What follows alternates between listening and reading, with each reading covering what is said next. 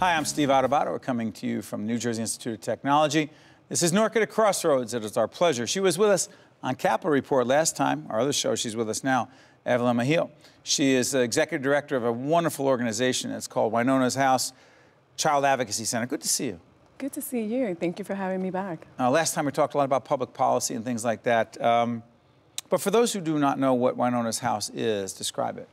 Sure. Wynona's House is the designated child advocacy center for Essex County, and we're located in Newark, New Jersey. However, we service all children that have been, well, at least most of the more severe cases of sexual abuse and physical abuse that are reported out into Essex County. But Evelyn, I was just thinking about this, I was getting ready for this show. I'm thinking, we talk about Newark at Crossroads, the name of the series. The children who are victims of violence, domestic violence, is it any different in a city like Newark, given what families face, versus a suburban, wealthier community? Is it any different, or is what a child faces and they come to you just the same? I think that what we see with the kids in Newark is kind of sort of like just multi-layers of issues, right? A kid that is experiencing domestic violence in the home, that's witnessing domestic violence in the home, is probably also a child that's being victimized themselves, right? So they're probably victims of child abuse, physical abuse, emotional abuse.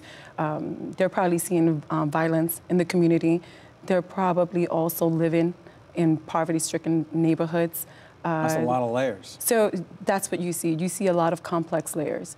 And so a child that that comes in with an issue of domestic violence in their homes, you're not just dealing with the domestic violence in the home. You're not just dealing with, the relationship between the parents and the child. You're dealing with a lot of different things. What's going on in the community? What's their walk to school like in the morning? What did they witness? What did they see? What did they hear from their peers? And when you talk about a community like Newark, where we have a very high population, we see a lot of different things, a lot of different issues. Kids talk amongst themselves. They do. They tell each other stories. They tell what's going on in the homes. They tell each other what happened when they were walking to school. And so all of that becomes a part of what creates their character, right? All of that becomes a part of who they are and how they see the world. How do you deal with it? I mean, I know it's a complex, you ask for a simple answer, I know there's not one. In dealing with that child at Wynona's House, is it more complicated and multifaceted, multi-layered to deal with and help that child in Newark? It is. It is because of what I just said. Kids that come to Wynona's House are the kids that are severely sexually abused. And so we have the severely sexually abused, we have the kids that are severely physically abused. And when they come in, we're not just dealing with that, right? We're dealing with the fact that that child is probably going to get placed out of their home. So when they get placed out of their home, they go and see, they go into another home, and we see a lot. Is that a foster home? A foster home, right? Because the state comes in and says. The state comes in and says. You cannot go back to where you were. We're in charge now. We're in charge, and not all the time. If the perpetrator's in the home, if it happens to be a stepfather, a biological parent, et cetera, well, they get removed from the home. And in Newark, we have a shortage of foster care parents. Right? So these kids are getting removed, and when they get removed, they're getting removed because they've been traumatized. They've already experienced something. They've already been victimized, but that is the only place they know. That is the place that they call home. So when they're getting placed somewhere else, it's almost a re-victimization. It's almost another trauma. It's another layer. And you really don't know where they're going to be placed. So that means it could be a new school setting. It could be a new community for them. It could be something as easy as moving a child from the North Ward to the South Ward, from the West Ward. There's two different wards, for those who don't know. Yes.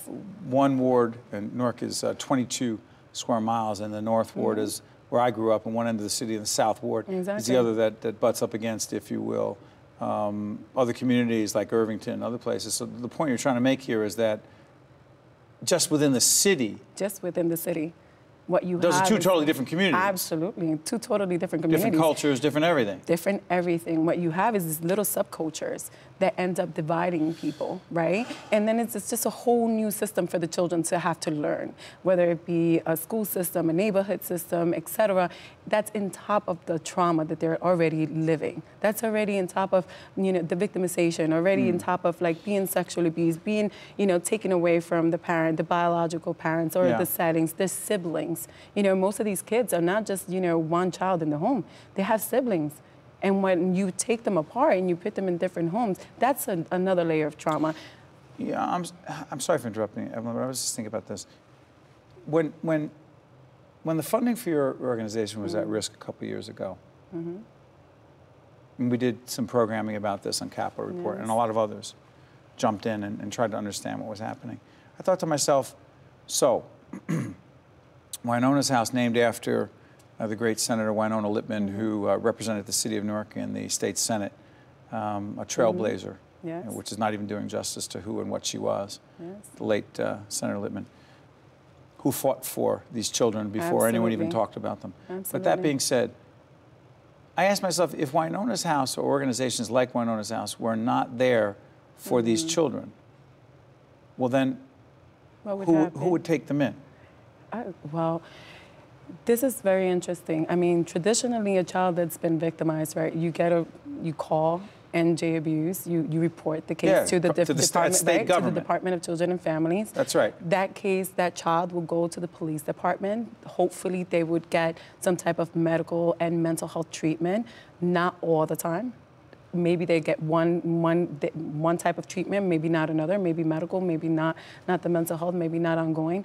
And so places and agencies like Wynona's House, CACs, right, Child Advocacy Center, are so important and so crucial. Because what we're talking about, when you're talking about Newark at a crossroads, you're talking about the different types of issues that we continue to face in Newark, right? The different challenges that we continue to face in Newark. Things like juvenile delinquency, things like, you know, poor academic performance, high school dropout rates, et cetera, gang violence, right? But what you're talking about, it's not the problem itself. Most of these problems, what we call problems and challenges, they're just symptoms of the core issues that we have not addressed. I constantly keep saying, you know, if we look at the research will tell you child abuse and neglect will often lead to juvenile delinquency. It will often lead to mental health issues. It will often lead to poor academic success. The challenges that we're talking about, that we continue to wrap our brains around and say, well, what is the strategy? How do we target this? How do we minimize? How do we drop the delinquency rate in the city of Newark? How do we, you know, keep the kids involved? All of those things that we continue to wrap our heads around and try to find out, you know, some solutions, we're missing the core issues. These kids have untreated trauma. They have been victimized early in childhood, and that trauma has not been treated, and therefore you're seeing a manifestation of that trauma one way or another, whether it be in the schools or in the streets when they're committing crimes, or when they're becoming, you know, part of a gang because they're missing a family, because that very core system is not there for them. Before I let you out here, why is this so personal for you? Why is it so personal for me?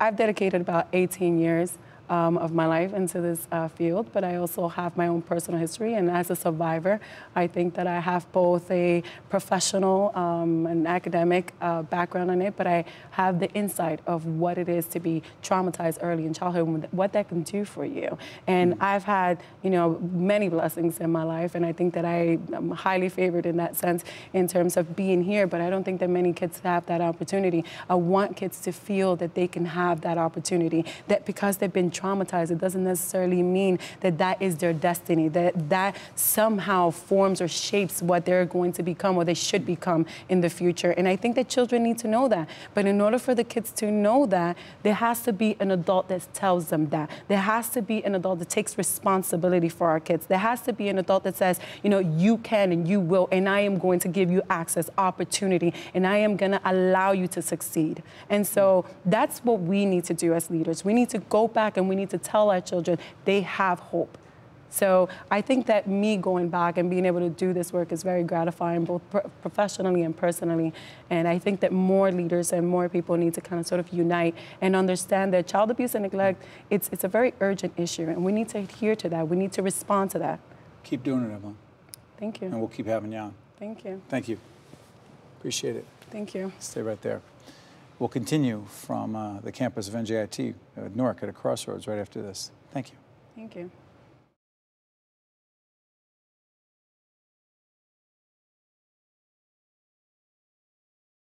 One-on-One with Steve Adubato has been a production of the Caucus Educational Corporation, celebrating over 25 years of broadcast excellence. Funding for this special edition of One-on-One with Steve Adubato at NJIT has been provided by New Jersey Institute of Technology, Prudential Financial's Global Communications Department, Barnabas Health, TD Bank, Josh S. Weston, the Fidelco Group, and by PSE&G. Transportation provided by Airbrook Limousine, serving the metropolitan New York, New Jersey area.